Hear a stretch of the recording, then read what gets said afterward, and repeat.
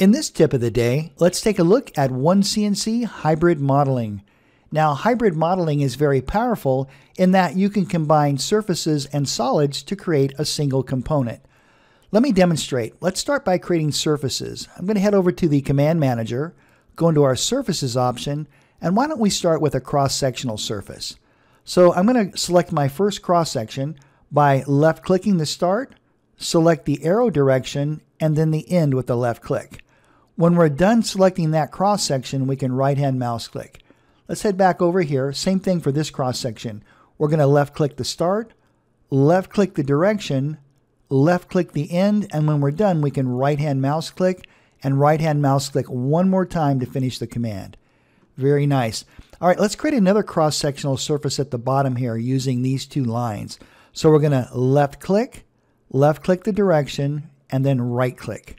Left-click the direction, right-click, and then to finish the command, right-click one more time. Excellent. All right, now let's create a surface to cap off this end. To do that, let's head back over to the Command Manager, and let's use this option called Surface from Curves. I'm just going to take my cursor and left-click that loop right there, and then right-click to finish. Very good. All right, now that we have our surfaces created, let's create our solid model.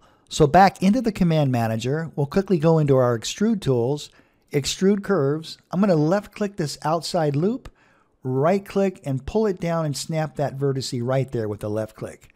Now what we can do next is combine both the solid model and the surfaces together.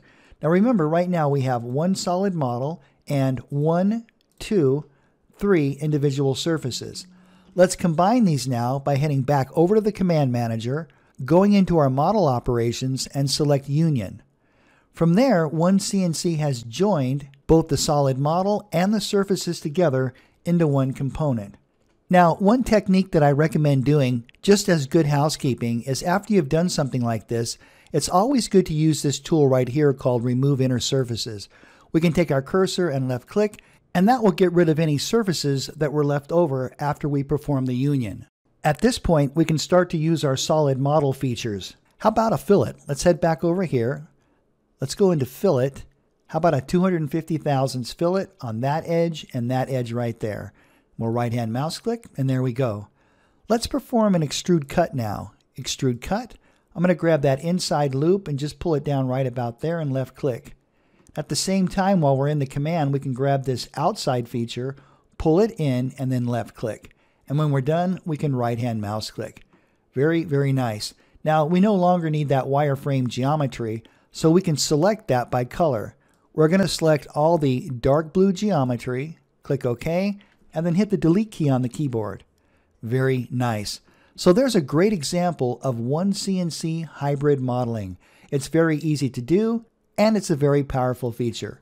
All right, that's it for this tip of the day. Thank you so much for watching, and I look forward to seeing you in the next video.